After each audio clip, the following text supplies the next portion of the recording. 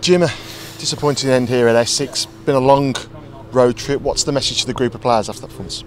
I was very proud of that group of players. You know, we've had some new guys come in for this last game, but there's a number of guys there, and I include Haney and Sibbs who are down at Canterbury this week. Who've, you know, the last sort of 4 or 5 weeks have been pretty intense.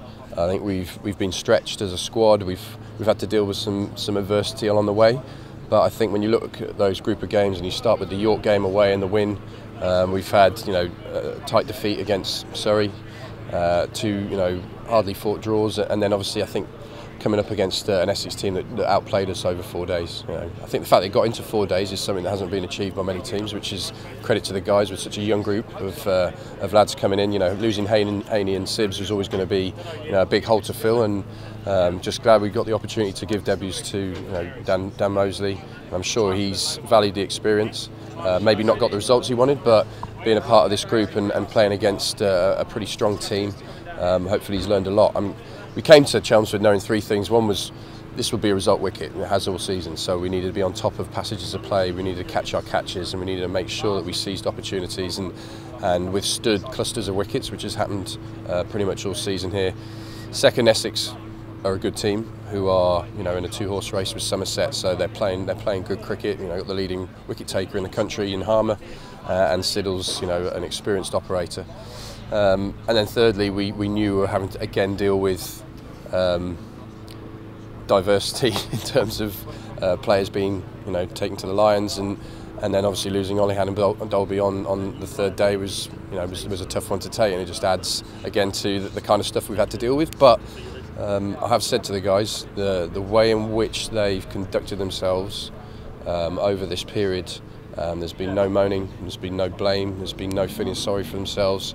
They've kept coming back, get on the bus, get in the hotel room, get out the hotel room, get to the ground, train hard, work as hard as you possibly can, deal with every situation that's thrown at you, and stick together. And they've done that, so I commend them for that.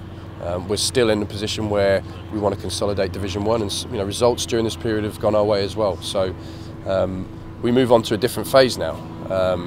Probably could have come probably a game earlier for us in terms of how stretched we were, but we go into a different phase of cricket where we can go free ourselves up, smiles on our faces, and go and entertain the Warwickshire faithful, and they're looking forward to that. It's also a bit of a time of reflection as well. You could probably look at these 5 weeks, and then you could almost plan for that Somerset home game, which is kind of in the middle of the block of those T20s in August. Yeah, what we're going to do is play what's in front of us right now. You know, that's a coach journey home first of all, a day off, and then, you know, a training day to get the squad together for, you know, the next group of T20 games. I think that Red Bull game will take care of itself as we get closer, but I think we need to put a lot of focus in, you know, limited time to be able to prep for this competition. You know, in the past we've had a week to even play a minor counties team or play a couple of second teams, but there are a group of guys who have been playing second team cricket. Ashton Agar has been involved with second team cricket and played a couple of games, scored some runs, taken some wickets.